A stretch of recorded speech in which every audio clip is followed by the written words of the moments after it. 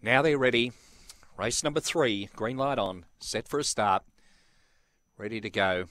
Away they go, and racing Zetland County away smartly, but St. Tess will come across and lead from the outside box down the back. In second placing Zetland County, over on the outside St. Fiona. Couple away then came Angelo's Entity, well back out of it, Double Vision. Velocity Luna back towards the rear, off the back it's all St. Tess. It'll straighten 4 or 5 in front of Zetland County and St. Fiona, and in the run home St. Tess scores nicely. Second went to Zetland County, third went to St. Fiona. Back along the inside there was Angelo's Entity, Double Vision, Velocity Luna. And that was back amongst the tail enders with Double Vision. Stand by for placings. 23 and 30 odd the time here. And the runners, or the placings about to come up. Number 8, St. Tess. Began smartly from outside boxes.